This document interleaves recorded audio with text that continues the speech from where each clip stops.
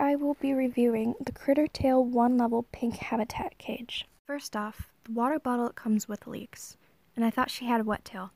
So I brought her into the vet and spent $40 in the end for her to tell me it was the water bottle liquefying her poo and making her butt wet. And she was acting strange due to stress, which is normal for hamsters when they are in new environments.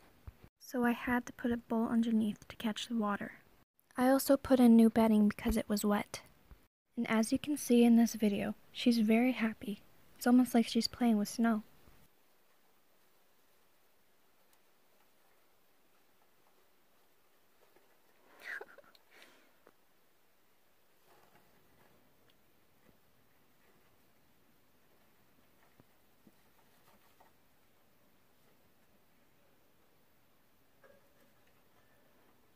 As you could see in the last clip, she climbed the bars.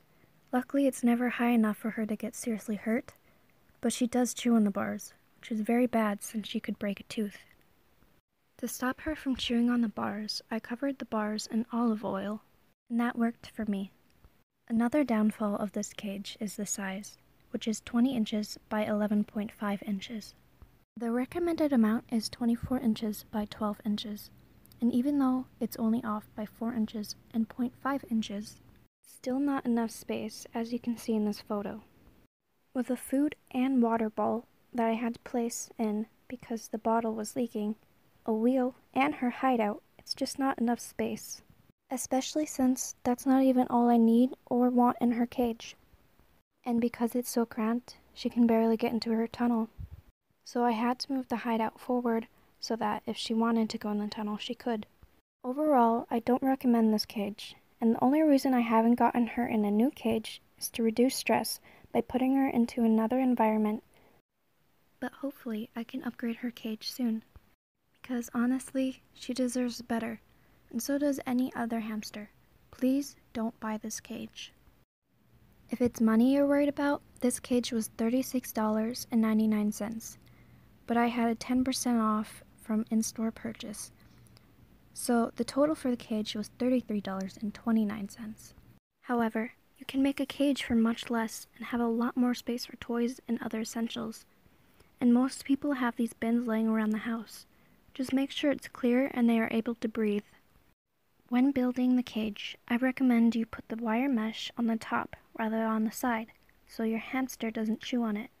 And also, even though your hamster may not be able to reach, I would cut the edges sticking out with wire cutters so they don't get hurt, or even so you don't get hurt.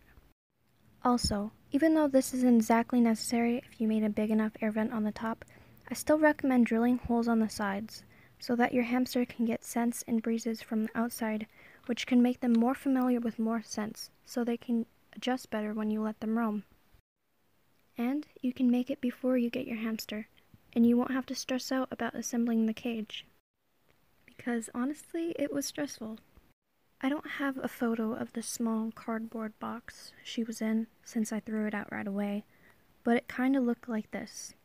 And I'm sure she was scared, so I had to set up the cage fast so I could put her in her cage.